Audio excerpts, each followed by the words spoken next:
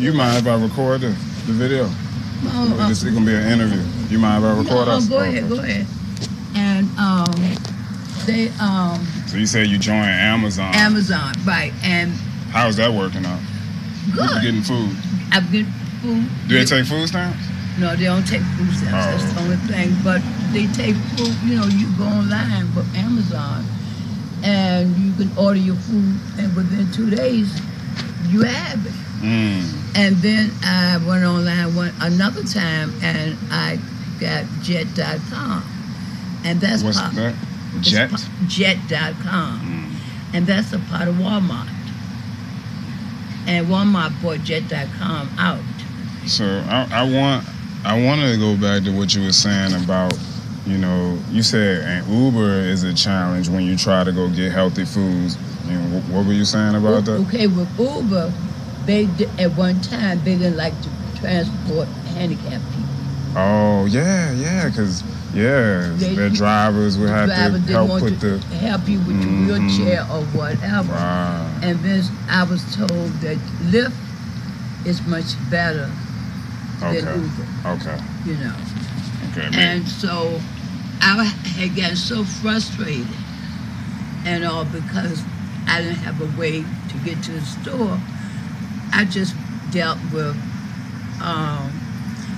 Amazon and jet.com. And you said, have you been to the that new Walmart? Yeah, I went this month. Oh, okay. I liked it. You liked it? I liked it, but let me tell you something. They're a little higher than some of the other Walmarts I've been. How do you get there? Well, this guy, he carried me.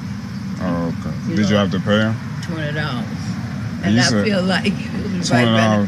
$20. And that's like less than 2 miles from right, that's right around the corner from me, you know. And he waited for you?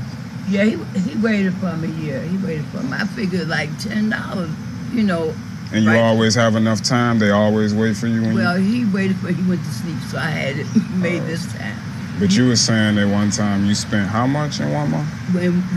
In July, I spent $60. $60? $60 because Family Dollar had a sale. I went to Family Dollar, and I charged me $10 then. And another time I went to Family Dollar. Every time he moves, it's $10. It's $10. You know, and I wanted to go to BJ's, and he go, no, I ain't take me to no BJ. Oh, because you wanted to get it in bulk, so you can save more money and not have to pay. Right. Yeah, right. So and BJ's had a coupon. I deal with coupons. Oh, okay. So that's the way you're trying to stretch that money, right? Right. You know, and so because you know a lot of people think that if you live in the projects, that means you ain't working, you ain't trying, you lazy. But you know that. And that's something that makes me mad. When I moved here, I've been out here. I'm not ashamed to say it. But I've been out here 37 years. Okay.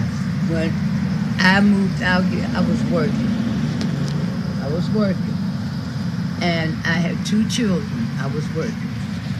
I've been sick all my life. Okay. And in October, I'll be 67 years young. I was working, I worked all my life, but I worked off and on. When I get sick, I can't work. Right. I have asthma, arthritis, and everything. So I got sick, and the doctor told me I had osteoarthritis. He said, you're not going to be able to work anymore. You tried, but you're not going to be able to do it, you know. So I had to stop working. And I didn't come out here to stay this long, but the circumstances came where I had no choice. Right. And that's when people think that when you move in a project, you try to make it your life thing. But these apartments on the outside, $500 and $600. Right. At that time, that was what I was getting a month from SSI. So how can I get an apartment and getting $500 from SSI what am I gonna do? How am I gonna buy clothes for my children? Mm-hmm. And and people, people just don't understand. Yeah, and then if your kids don't have no clothes, then they looking at you like, why you ain't got your kids no clothes? No clothes and why all. your kids looking like, why you ain't feeding your kids? Right, and then when they came out with Section 8, well, by that time my son was getting ready to go to college, and they had people give them Section 8 apartment, certain ones, and then when your children got 18, you had to move out of the apartments. Oh, and you end up back in the project. And different ones was like moving, and they were saying, "Come on, Miss Wanda." And I said, I'm not sticking my head out like a turban can't get it back in. Right. And I'm not falling behind everybody because something ain't right with that program.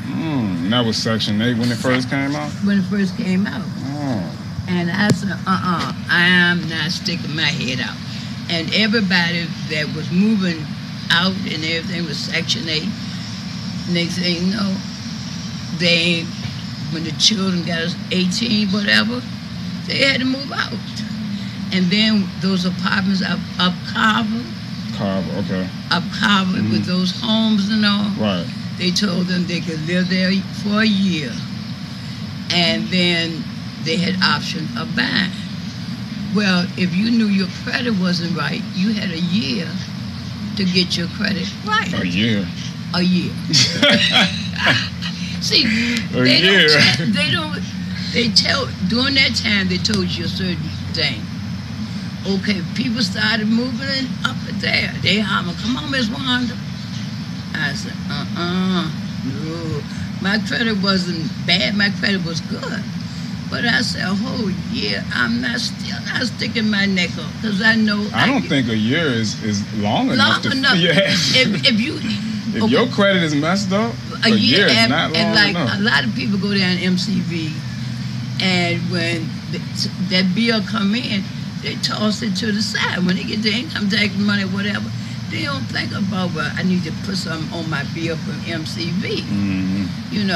And their mind don't do that way. So with me, I get sick and all, and like I said, when my daddy was living, my daddy always taught us, when you get paid, you get your check, you pay the first thing you pay is your rent, because you got to have somewhere to live. And that instilled me, so you pay your rent if you don't pay nothing else. You pay that rent. Right. And I always did that. And everybody was just moving around me. And I said, that program, something ain't right. And then there was certain ones that was getting Section 8. Certain ones. So I said, Here I am. Everybody around me is getting it. And here I am. So I said, well, later for that. But now the program is much better after so many years. But then by that time, I'm senior citizen and I'm disabled. Right. So, they told me buying a house. Buying a house? Right. Like it's that easy. I'm too late now. I'm too old now to buy a house, On the internet now, they always tell me I can buy a house, nothing down, because my credit is good. I'm 67. What house I'm going to buy now? I'm by myself. My children, I don't know them. They don't, Right. I don't, they know me when they want to know me or whatever. Right. But it's a thing now. When you get in here, it's not that you can't get out. It's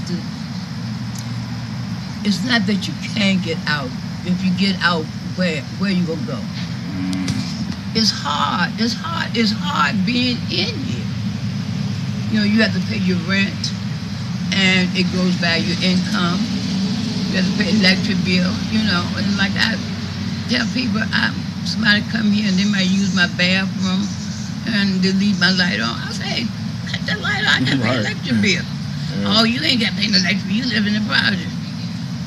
Don't you have to pay electric bill? You know what? And what you said is true about like where you're gonna go, because even if all of the unemployed people that were in the city of Richmond even if all of them were able to get these jobs that aren't in Richmond or whatever, but even if they were able to get jobs and to move out, like there isn't even enough housing. Affordable housing in Richmond for them. Right, and then you know what makes me so mad? When I be going to the doctor and I see so many of these houses that's boarded up or just sitting there. Yep. And no one's living in it. Yep. And I tell my aide all the time, I say, now look at these houses abandoned. When they can fix them up or gut them out or whatever and put some of these homeless people in, especially that nursing home around there. Mm-hmm. Every time I go by there, and in the wintertime, I said, now they could take some of these homeless people that's out here. Some of them are good with the yards. Some of them can paint and do anything, everything. Mm-hmm. Put them in that nursing home and let them live there. Yep. Instead of living out in the street. That's making too much sense. You're caring too much about people. That's what it is. And you know, that's my heart. That's my heart.